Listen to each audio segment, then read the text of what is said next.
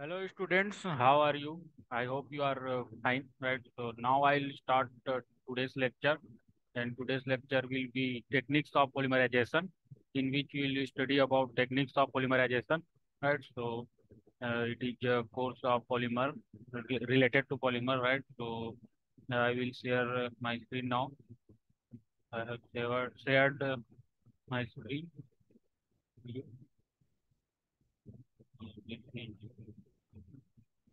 So today we'll study about the techniques of polymerization. What are the techniques of polymerization? This is also important for GATE exam also. So many questions come from bulk polymerization, solution polymerization, this type of thing, and also emulsion polymerization. So now we can see polymerization techniques, right? Polymerization techniques. I am going to start now. I am going to, guys, so you can see polymerization techniques. So today is Sunday also, so I hope some of you enjoyed also. Right, so now it's time for some studies. So polymerization techniques. So we have techniques of polymerization like addition polymerization. In this, we have bulk polymerization, solution polymerization, suspension polymerization, and emulsion polymerization. PSSE, right? So PSSE, P stand for bulk, S stand for solution, S stand for suspension, E stand for emulsion, right? So addition polymerization. In this, we have to study for polymerization. When next is condensation polymerization. So in this, melt polycondensation, solution polycondensation. So we'll study about this bulk polymerization. Right? Bulk polymerization. So I will read also and I will explain also, right? So no problem, right? So whatever. So mass or block polymerization. So mass or block polymerization, also bulk polymerization. So polymerization of the undiluted monomer. Undiluted monomer. So in case of polymerization, uh, we have to study about monomer, right? Monomer are the basic unit for the polymer. So in this undiluted monomer is there, undiluted. So we don't need to have dilute monomer. Carried out by adding a soluble initiator to pure monomer in liquid state, right? So in this we add initiator in the monomer. The mixture is constantly agitated and heated to polymerization temperature, and then mix initiator. Once we uh, add initiator, then we have to mix, right? So, and once the reaction starts, heating is stopped as the reaction is exothermic. Reaction will be exothermic, right? The heat generated is dissipated by circulating water jacket. So water jacket will be there. So whatever heat is generated, we can dissipate the water, right? So basically it is a heat transfer type of thing. So viscosity increases dramatically during conversion. So when conversion starts, so here what happens? Viscosity increases here to the inverse. Viscosity will be increases in the reaction. Next is the method is used for the polymerization of liquid state monomers, right? Liquid state monomers will use. So it is usually adapted to produce polystyrene, polyvinyl chloride, polymethyl methacrylate, and low density polyethylene. So examples are bulk polymerization. Examples of bulk polymerization is, right? So polystyrene, polyvinyl chloride, that is PVC, polymethyl methacrylate, PMMA, and low density polyethylene, right? So these are the example of bulk polymerization. And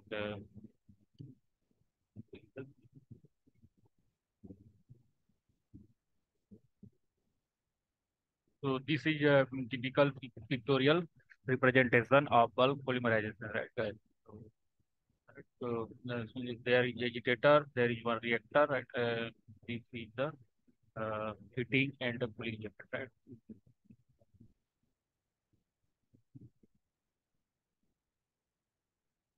And monomer plus initiator will be inside the reactor. So this way, this is the pictorial for bulk polymerization. Advantages and disadvantages. So when we made the polymer from bulk polymerization, So some advantages will be there and some disadvantages will be there. So advantages are the system is simple and requires thermal insulation. As the system is simple and requires thermal insulation. The polymer is obtained pure. So whatever polymer we are getting is pure, right? So large casting may be prepared directly, and molecular weight distribution can be easily changed with the use of a chain transfer agent. Right? These are the advantages. So what is there? Molecular weight distribution can be easily changed with the use of a chain transfer agent. Right? So these are the advantages of bulk polymerization. And now some disadvantages are also there. So heat transfer and mixing become difficult as the viscosity of reaction mass increases. Right? So heat transfer and mixing become difficult. So in this, because viscosity increases, so heat transfer and mixing become difficult.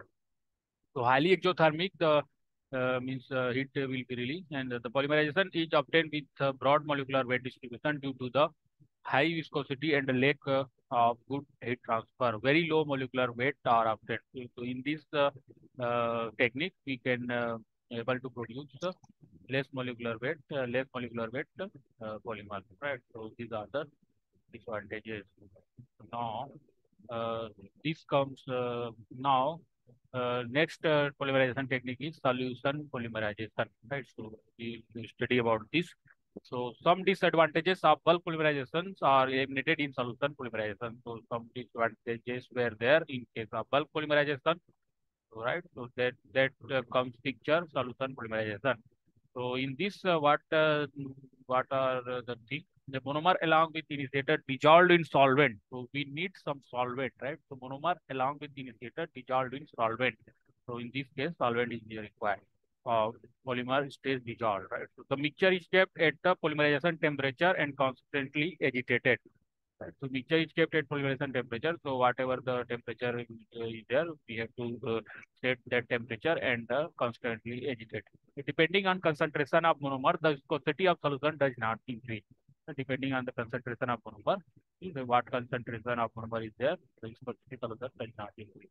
Viscosity, we don't need to worry about viscosity changes in case of solution polymerization. So basically, in this, we dissolve initiator and make some when some solvent is there so that proper mixing is obtained. And next is after the reaction is over, the polymer is used as a such in the form of polymer solution or the polymer is isolated by evaporating the solvent. Polymer soap form can be used for the surface coating, right? So surface coating basically its application is surface coating. It is used for the production of polyacrylonitrile, PVC, polyacrylic acid, polyacrylamide, polyvinyl chloride alcohol, PMMA, polybutadiene, etc. Right? So what are the examples of solution polymerization? So, some example I have already taught. That's a polyacrylonitrile, PVC, polyacrylic acid, polyacrylamide, polyvinyl alcohol, PMMA, polybutadiene, etc. Okay, so these are the examples of solution polymerization. Next, we have the so these are the pictures, right? So here we can see this is the polymer. So in this we are adding solvent. Right? So these are the speaker in which we are adding solvent, and these are reactions. So after reaction, we can get polymer like that. So this is obtained from solution polymerization technique. Right? So this is another picture. So, and some advantages. Now we are talking about solution polymerization technique. So some advantages will be there. So what are the advantages? The solvent act as a diluent and helps in facilitating continuous transfer of heat of polymerization. Therefore, temperature control is easy. Right? So the solvent allows easy stirring as it decreases the viscosity of reaction mixture. Yes, so solvent, what are the role of solvent? So solvent allows easy stirring as it decreases the viscosity of a reaction mixture, right? So viscosity will be decreased. Solvent also facilitates the ease of removal of polymer from the reactor. So these are the examples. Because we are adding a solvent in solution polymerization, so its name suggests because in solution basically solute plus solvent will be there. So solvent also facilitates the ease of removal of polymer from the reactor. Right? So ease of removal. So removal will be easy when we use solvent. Viscosity buildup is negligible. So if you use solvent, So viscosity build up is negligible. Means the viscosity increases is not a problem in case of it solution polymerization. So disadvantages also all the every reaction has some advantages, some disadvantages. So here also some disadvantages are there. To get pure polymer, evaporation of solvent is required, right? So we have to evaporate the solvent, additional technology. So it is essential to separate and recover the solvent. Right? The method is costly since it uses costly solvent. So also solvent is costly. So it is very costly. The polymers of high molecular weight polymer cannot be formed as the solvent molecules may act as a chain terminator. Right? So solvent we are using is act as a chain terminators. So polymer of high molecular weight will be not found in this uh, technique. The technique uses a smaller yield of polymer per reactor volume. Smaller yield of polymer per reactor volume as the solvent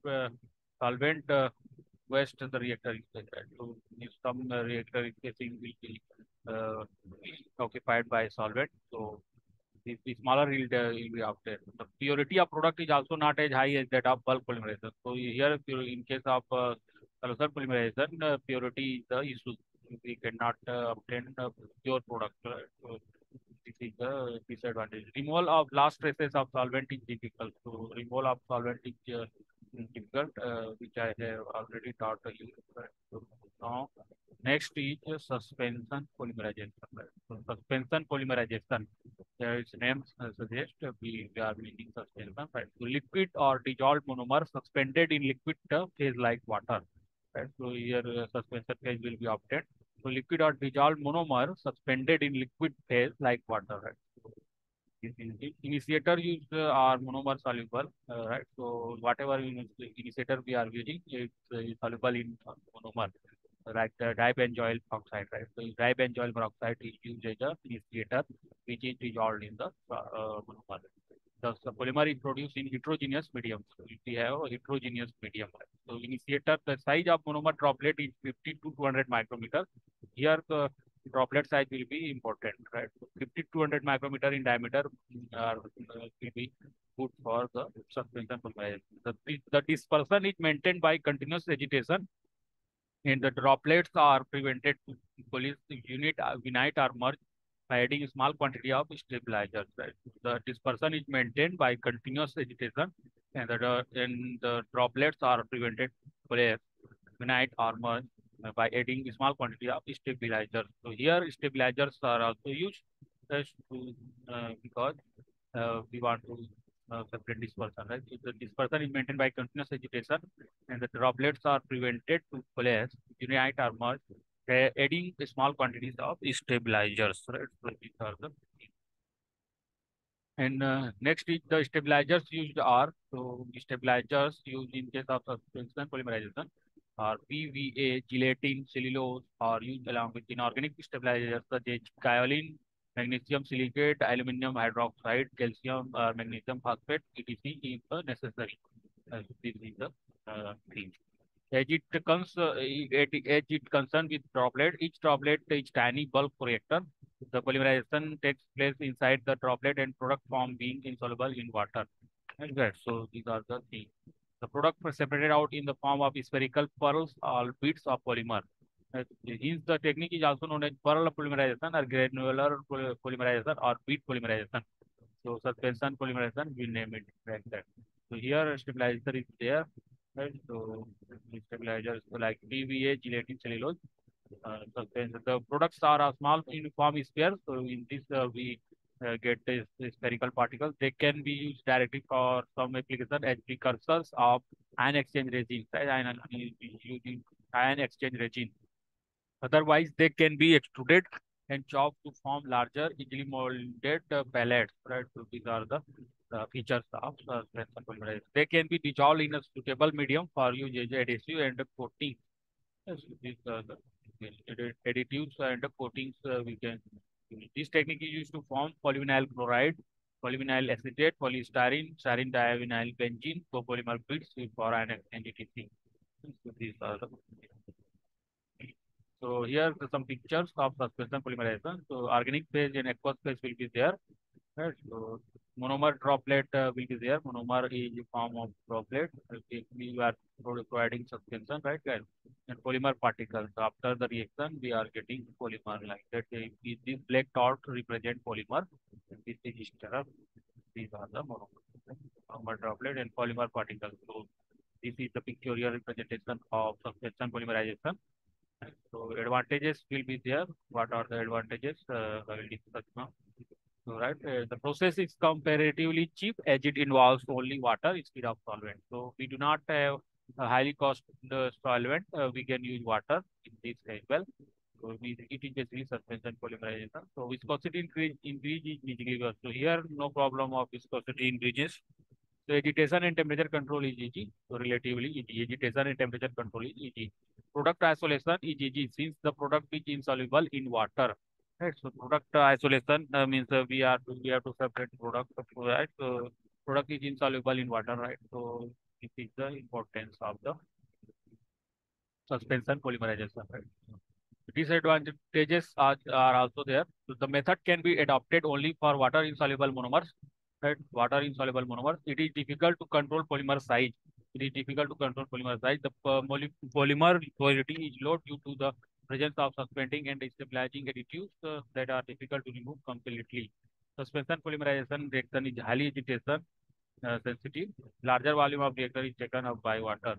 The method cannot be used for the tacky polymers such as elastomers because of the tendency of agglomeration of polymer particles.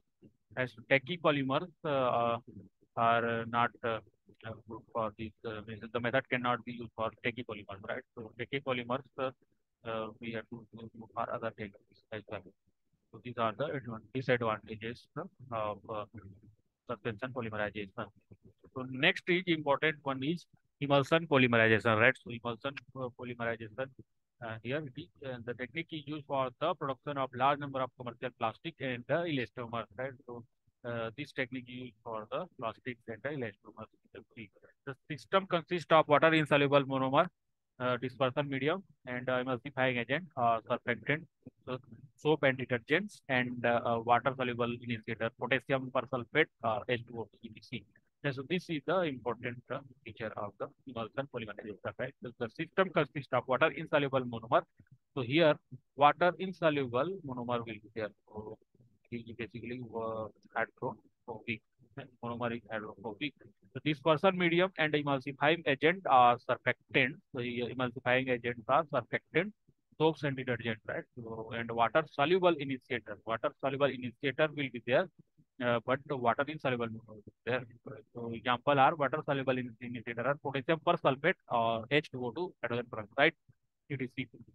The monomer is dispersed in the aqueous phase not as a discrete droplet, but as a uniform emulsion. Right? So the size of monomer droplet is around 0.5 to 10 micrometer in diameter, depending upon the polymerization temperature and the rate of agitation. The size of monomer droplet is around monomer droplet. The size is will be 0.5 to 10 micrometer in this case, right? Depending upon the polymerization temperature and rate of agitation. How much we are providing agitation temperature. So this is the thing. Now, the emulsion of monomer in water is stabilized by surfactant. So in this case, we are using surfactant. A surfactant has a hydrophilic and hydrophobic end in the structure. Surfactant has both the end. Right? Hydrophilic means the water loving and hydrophobic water hating. And in structure, when it is put into water, the surfactant molecules gather together into aggregates called mixes. Right? So when it is put into a water, the surfactant molecules gather together into aggregates called micelles.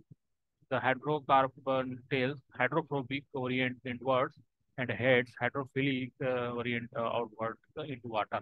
And the monomer molecule diffuse from monomer droplets to water and from water to hydrocarbon center of micelles. So these are the examples. So here this picture shows mechanism of the emulsion polymerization. So here monomer droplets will be there. Right? So monomer molecules will be there, and the water is there. Initiator radical, so polymer. So in this is the and size is 50 angstrom, 40 angstrom. This is a picture for here basically surfactant is used. So surfactant hydrophobic end and hydrophilic end will be there. So these are the polymers. Polymer. So next is immersion polymerization. Right. The other picture surfactant molecule and initiator molecule. Red one is initiator molecule and black one is surfactant molecule. So this polymerization is happen. Monomer droplet will be there. The cell formation will take place like that. After polymerization, we can get uh, polymer.